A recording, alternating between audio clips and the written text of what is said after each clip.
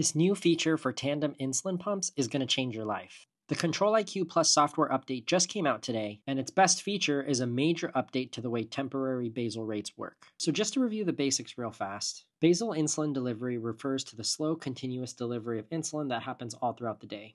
Before automated insulin delivery, people would program a schedule of different basal rates. For example, overnight from midnight to 6 a.m., you might have a basal rate of 1 unit an hour. For the rest of the day, your basal rate might be 1.2 units per hour. Once automated insulin delivery came out in the form of Control IQ, this serves like a throttle on top of your basal rates. If it predicts your blood sugar is going to stay in range, it keeps your basal rates the same.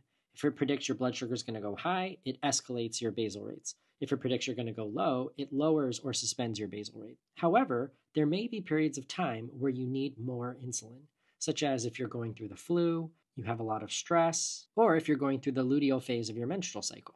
Similarly, there might be times where you need less insulin, like if you're being unusually active or you're going to be in the sun all day. Before Control IQ Plus, users could take advantage of temporary basal rates, but they would have to turn off Control IQ, which meant you lost all the benefits of automation. As a workaround, some savvy users would create a bunch of different basal profiles, some more aggressive, some less aggressive, that they would switch between, allowing them to handle variations in their insulin requirement while still taking advantage of the benefits of Control IQ. But this required a lot of time and hassle, and you would have to remember to turn back on Control IQ later. Now, with Control IQ Plus, you can use a temp basal feature on top of Control IQ. And it even works if you're using an activity mode like sleep mode or exercise mode. So let's say you're coming down with the flu and you're running high despite your current settings. You can now tap Options, Activity, Temp Rate, and then Temp Rate again, and enter a desired percentage, anywhere from 0 to 200%.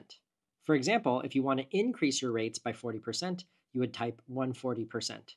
If you want to decrease your rates by 40%, you would type 60%. Then you'd set the duration, anywhere from 15 minutes to 72 hours. After this time, your basal rates will automatically go back to the original settings.